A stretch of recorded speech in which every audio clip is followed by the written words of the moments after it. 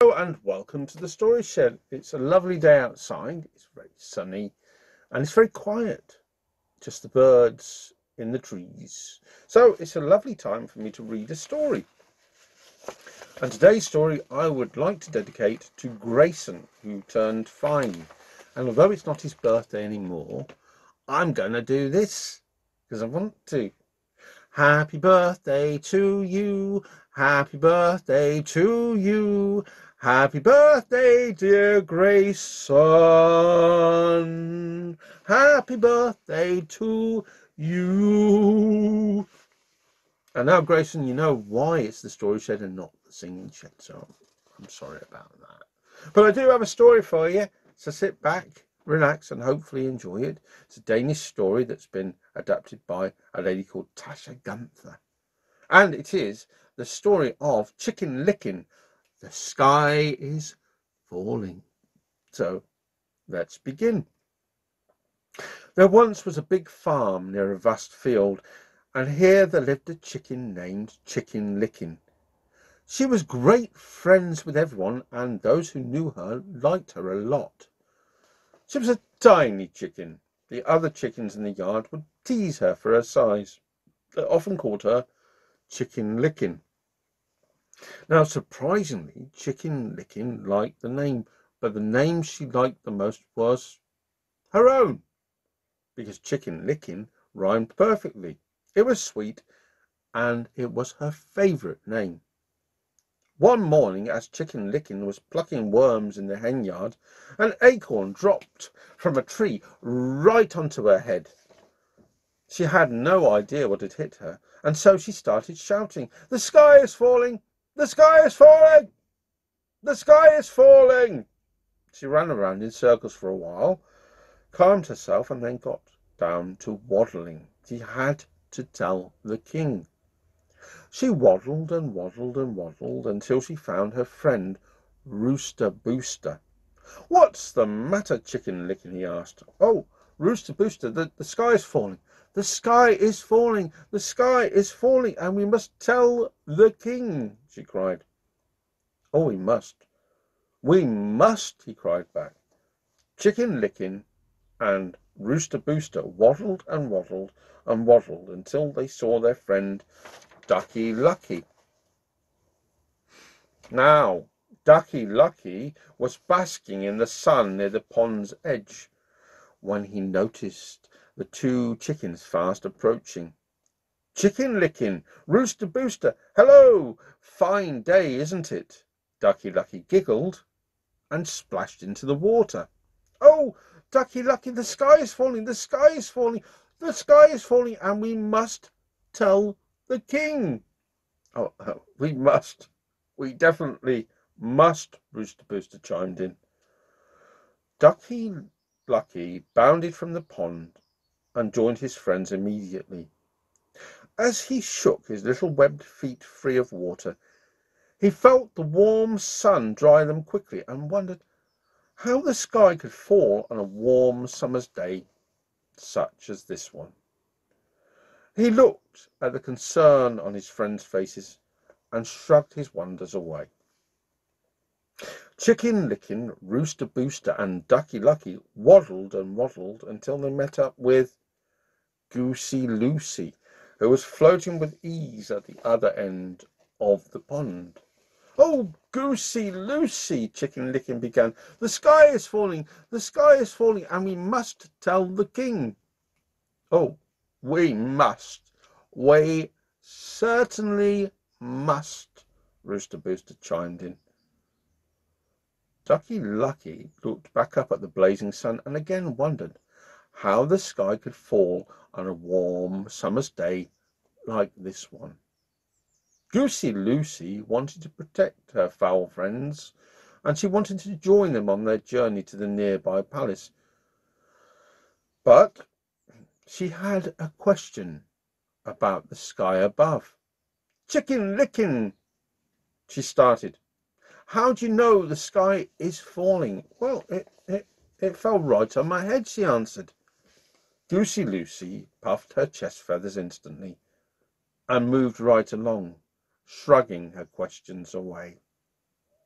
Chicken Licken, Rooster Booster, Ducky Lucky and Goosey Lucy waddled and waddled and waddled until they came to the farm fence.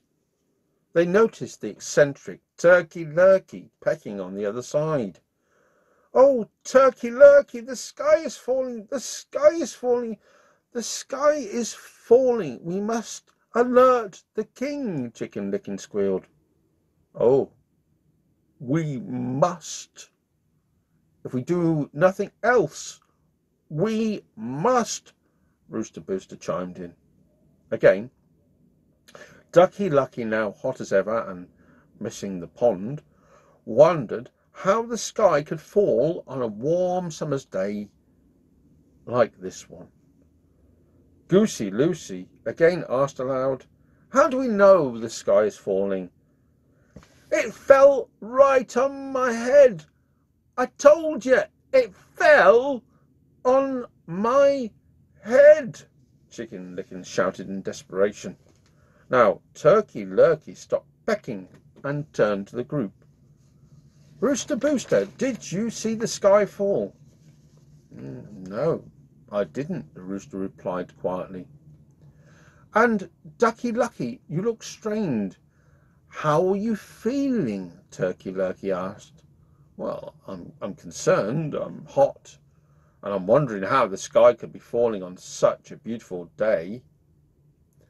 "And Goosey Lucy," Turkey Lurkey turned to the burly bird, "you didn't see any sky falling, did you?"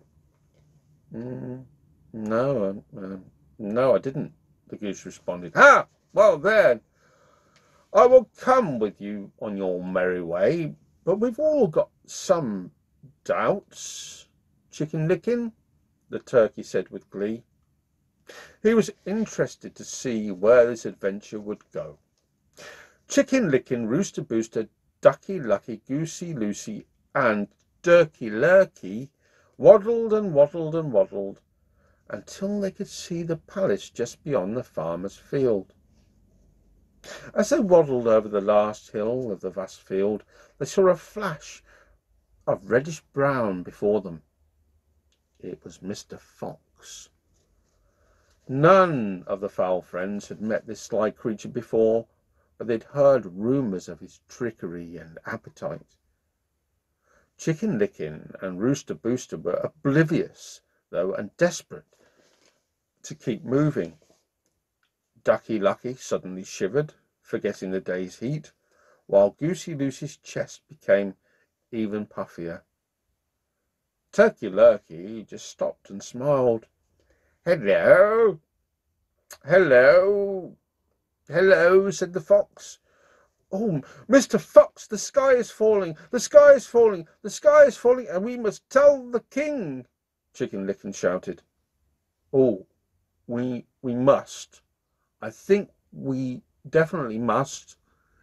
And to be honest, we must," Rooster Booster chimed in, but the other birds stayed silent.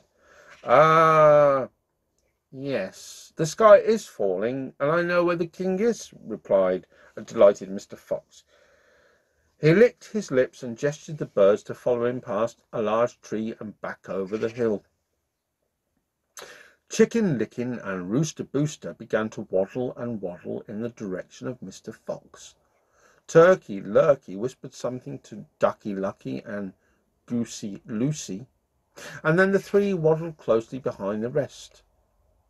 As Mr. Fox led Chicken Licken and Rooster Booster into a hole in the hill just under the tree, Ducky Lucky bounded into action. There was a small patch of water beside the opening, and the duck giggled with delight as he splashed his feet loudly. Rooster Booster and Mr. Fox emerged from the hole, suddenly distracted by all the quacking and splashing. Goosey Brucey looked at Turkey Lurkey, who gave the signal and stood right under the tree over the hole. The goose puffed its chest out as hard as possible and bumped the trunk, causing the tree to shake. Several acorns fell covering the hole and hitting Mr. Fox, knocking him out cold. Turkey Lurkey pecked and pecked and pecked up the acorns until there was just enough room for the tiny chicken to escape out of the hole. Chicken Little indeed. By now, she'd seen the acorns collapse and knew what had fallen on her head earlier. Chicken Licken, Rooster Booster, Ducky Lucky, Goosey Lucy, and Turkey Lurkey waddled and waddled back home to safety. Chicken Licken hugged her foul friends and kissed Turkey Lurkey on the cheek, grateful that the fox hadn't eaten them and that the world wasn't ending. Instead, they all lived happily ever after. And that's the end of the story of Chicken Licken. And as you know, the sky didn't fall in. So I hope that, Grayson, you enjoyed that story, and I hope everyone else enjoyed it. If you did, then you can write to us at thestoryshed@gmail.com. That's thestoryshed@gmail.com. Send us any stories that you've written, or let us know if we can make things better in the Story Shed. And in the meantime, take very good care and be well.